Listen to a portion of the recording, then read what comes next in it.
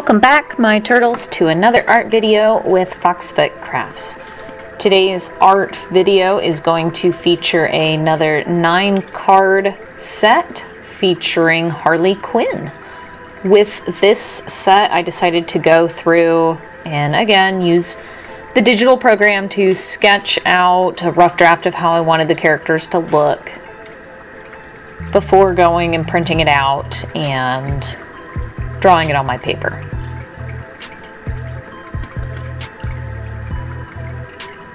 I did want to try something a little bit different this time. I wanted to go ahead and sketch all the characters out onto a template of the 9 cards and have them all kind of feed into one another and then cut them apart. So I would essentially be drawing one large piece of art and then cutting it into the art trading cards instead of drawing 9 small pieces and then trying to piece them together into a larger piece, if that makes any sense.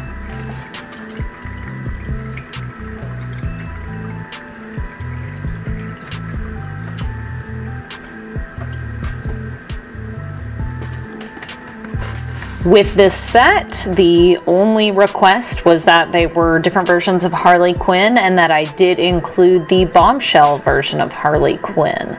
So for all the others, I went ahead and kind of mapped out. I did animated series Harley, I did a chibi Harley,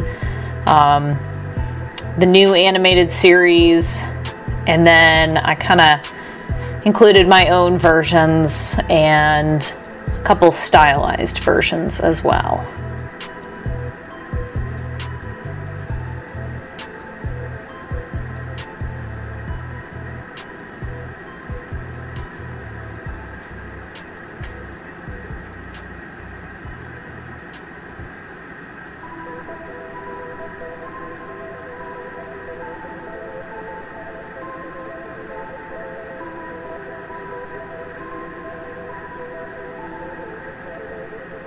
I really like going and sketching them out in this digital program. It definitely allows me to adjust and fix problems that I see later and resize, and it just, I really like it. I know that it might seem a little bit wasteful printing it out and then retracing it onto my nicer paper, but again, I do recycle the other paper and I use it to make more paper, or I use it to test my marker swatches. So I'm not just throwing away the paper afterwards. So in a way, it almost seems like it helps me to save paper, because if I am drawing directly on my nice paper and I mess up, then I have to throw that piece away and try a new piece and then try again and try again. And I end up making more errors and using more paper that way than if I go through and do a digital piece of it.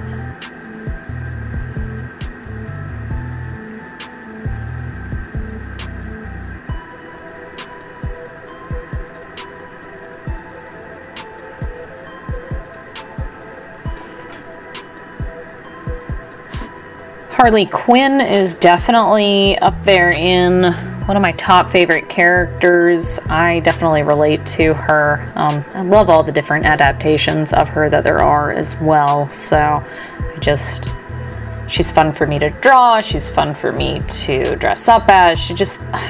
I really enjoy Harley Quinn.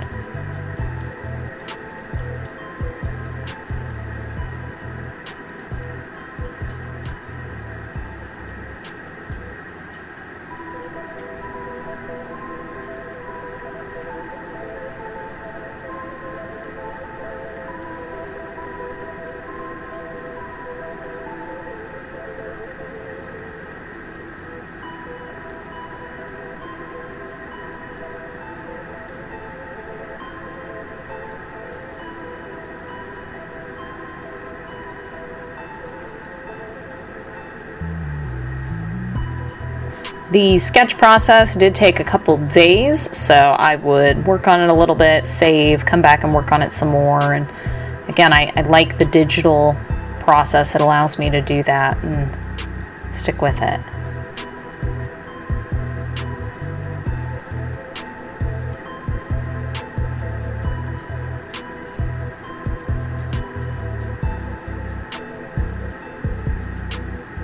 Once I am done with the digital sketch, I print it out, take a piece of my thicker cardstock, cut it to the size of 9 art trading cards, and go ahead and use my liner pen to outline each of the cards.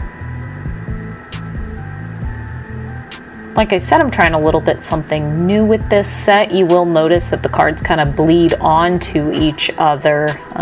If you've seen my Venom set that I did, the big part of that was the wings and making sure that they stretched across the cards.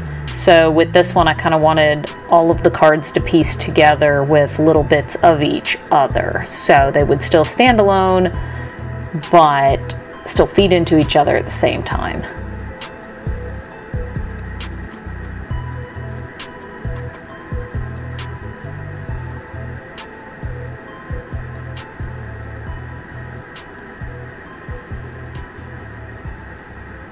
After I let it sit and dry for 24 hours, then I go ahead and use my markers to color it. I have found that when I ink something, it is better if I let it sit for 24 hours or so to actually absorb into the paper a little bit more. If I just use a liner pen and then go on top of that with alcohol markers, it does tend to smear them and leaves me a little frustrated with the work, so had to let it dry.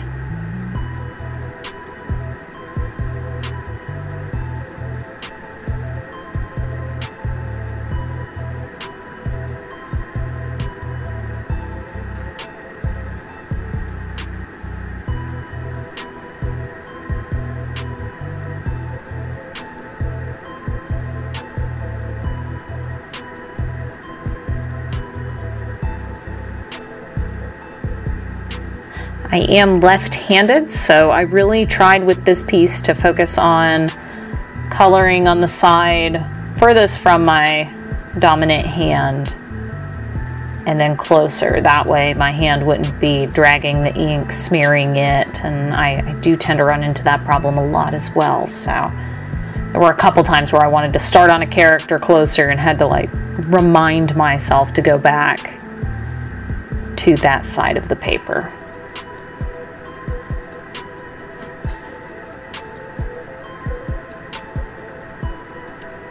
I did notice that when I was working on this piece, if I wanted to go back and add something to a particular card, it's definitely way easier than having a small pile of cards and digging through and trying to figure out what details I want to add. So getting to see them all in one piece together, it made this process way easier.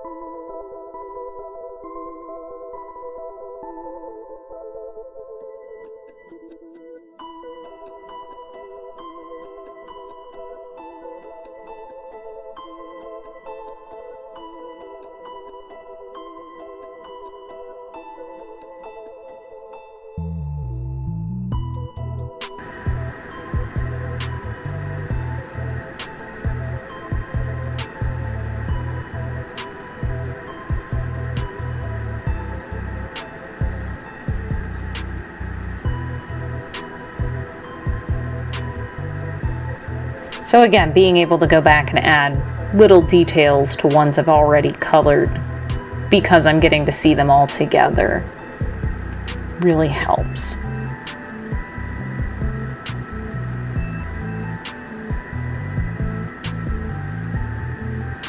While I was working on coloring Bombshell, I realized that I had left her goggles off. I don't know how I made that mistake, and I was a little frustrated. I was trying to figure out if I was going to try to cut her out and lay a new piece of paper down, or what I was going to do about it, and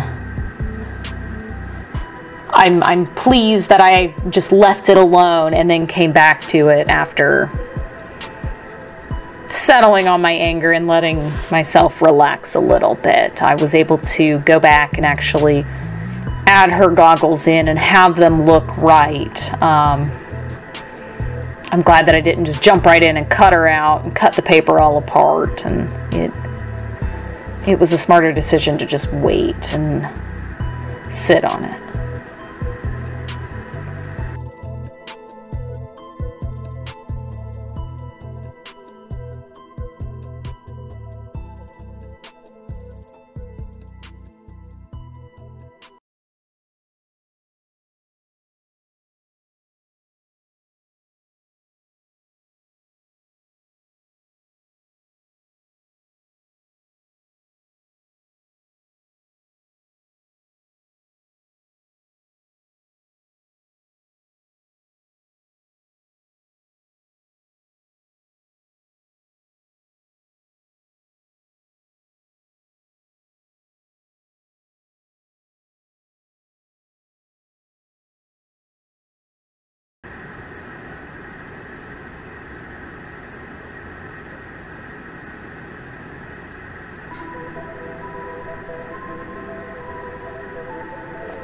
After I got them all colored, I decided to go with just a simple bright blue.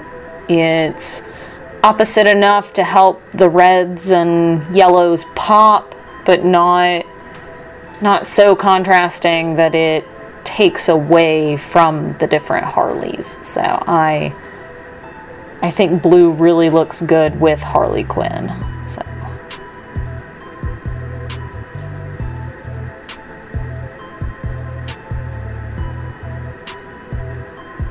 And then, of course, my white marker paint pen to go through and add final touches.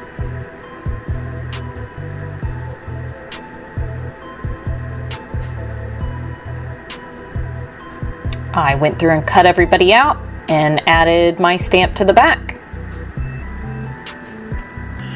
And from there, you have the full 9-card set. I went ahead and scanned them in to show the bright, vivid colors and posted on here. So as you can see, this set looks amazing. I really like how they look, all kind of piecing together.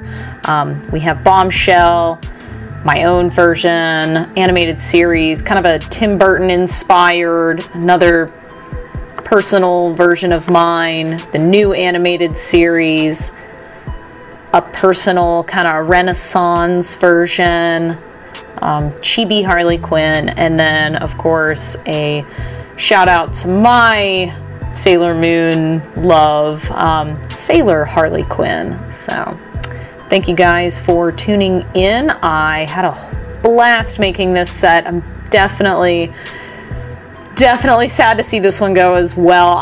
This is a set that I would love to hold on to. It's just really good. I really enjoy it. The colors look great. The characters look great. It's a good set overall. But I know it's going to a good home and that it'll be loved and appreciated. So if you have a favorite version of Harley Quinn, let me know in the comments below. I'm definitely interested to know what y'all's favorite version is. And I will see you next time.